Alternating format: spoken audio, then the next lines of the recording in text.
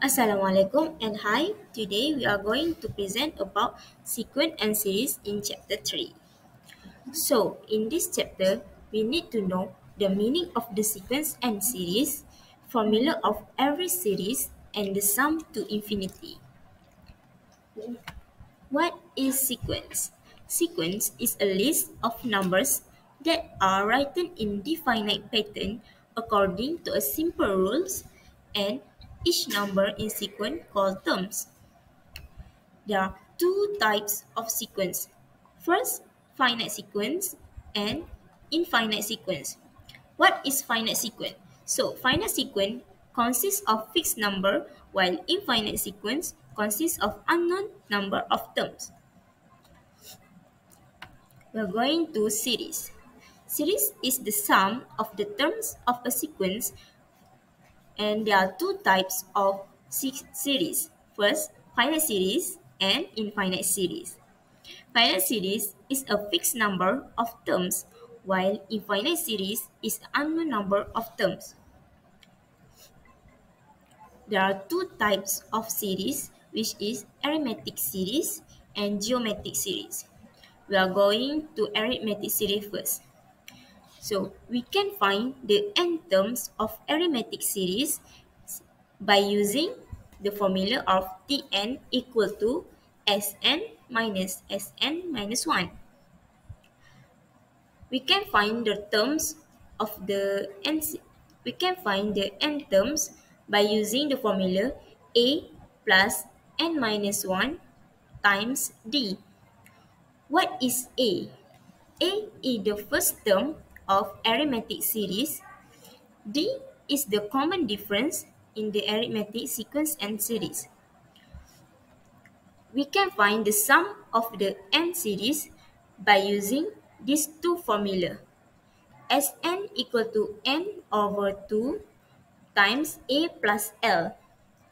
This formula can only use for finite series because L is the last term in finite arithmetic sequence and series.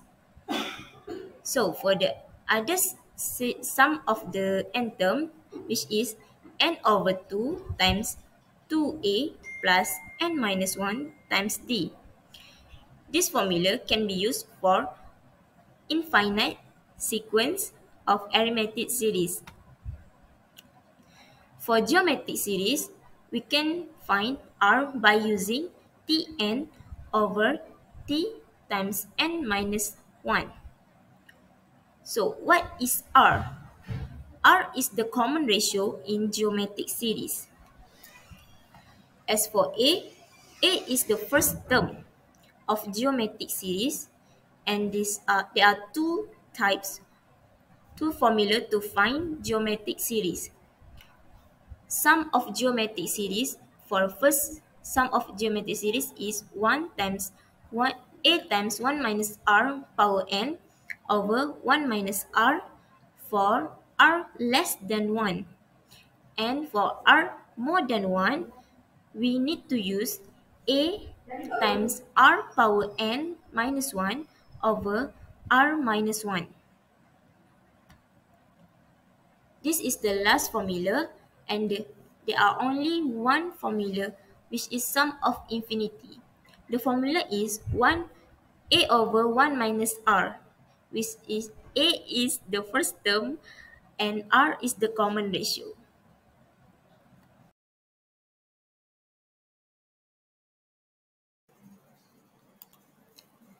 So the question A is in an arithmetic progression, the sum of the first four term is 46 and the seventh term exceeds twice of the second term by 5. Obtain the first term and the common difference for the progression and calculate the sum of the first 10. So the first step is we come up the formula of sum of n. So sum of m equal to n over 2 bracket 2a plus n minus 1 multiplied by d, and the formula of term equal to a bracket n minus 1 multiplied by d. And then the second step is the information from the question is the first 4 term is 46. So we can write as 4 equal to 46. So from the formula of sum of n, we can write 4 over 2 bracket 2a plus 3d close bracket equal to 46. So 2a plus 3d equal to 23. So that will be the first equation. And then from the equation, the seventh term is twice of the second term by 5. So we can write T7 minus 2 multiplied by T2 close bracket equal to 5. So that will be T7 equal to A plus 6D minus 2 multiplied by A plus D equal to 5. So A plus 6D minus 2A minus 2D equal to 5. And then negative A plus 4D equal to 5. So A equal to 4D minus 5. So the second step is we just substitute the equation 2 into equation 1.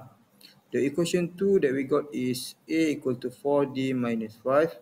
And the equation 1, 2A plus 3D equal to 23. So that will be 2 bracket 4D minus 5 close bracket plus 3D equal to 23. So 2 multiplied by 4D minus 5 will be 8D minus 10 plus 3D equal to 23.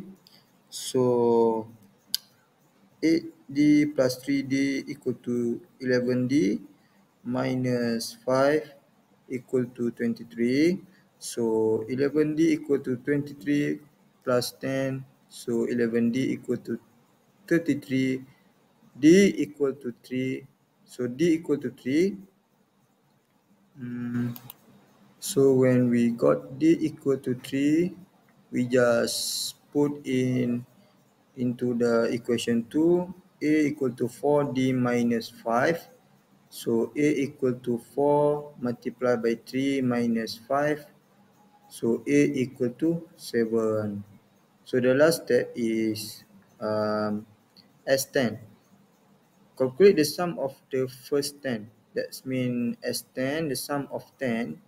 So sum of 10, we just follow the formula of Sn, n over 2 bracket 2a plus n minus 1 multiplied by d. So S10 equal to 10 over 2 bracket 2 multiplied by 7 plus 9 multiplied by 3 close bracket. So when we use the calculate, so that will be 2005. Thank you.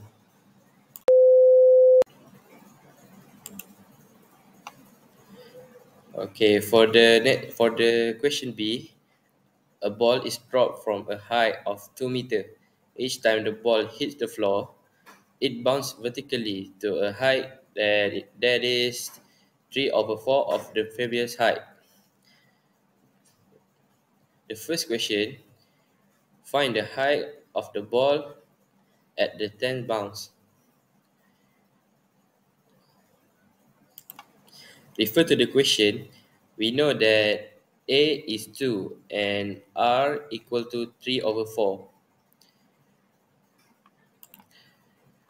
For this question, we use geometric sequence formula, which is Tn equals to A multiply, which means Tn equal to A multiplied by R power of n minus 1. So, for example, T1 equals to 2 bracket 3 over 4 power of 1 minus 1. So, so we do the same. So we do the same thing to the T10. T10 equals to 2 in bracket 3 over 4 power of 10 minus 1, which means 2 bracket 3 over 4 power of 9. So for the final answer, we got T10 is equal to 0.15 meter. For the next question is, find the total distance that the ball will travel before the 11 bounce. To find the total distance that the ball will travel before the 11 bounce, we will use the geometric series methods. Travel distance during each bound forms geometric sequence. The first term of A equal to 2 meters and the common ratio R is 3 over 4. Each bounce reaches a height of 3 over 4 of its previous height. The formula that will be used is S equal to A over 1 minus R. In our case, first term is 2 meters, common ratio is 3 over 4. Now, to find the sum of distance travelled before the 11 bounds, we will be using the sum of 10 equal to A 1 minus R power of n over 1 minus R. Now, we will transfer the information that we got into the formula. 2 plus 3, 1, 2 plus 3, 1, 1 in bracket, 1 minus 3 over 4 power of 10 over 1 minus 3 over 4. Therefore, the total distance that the ball will travel before the 11 bound is 13.324. That is all from me. Thank you.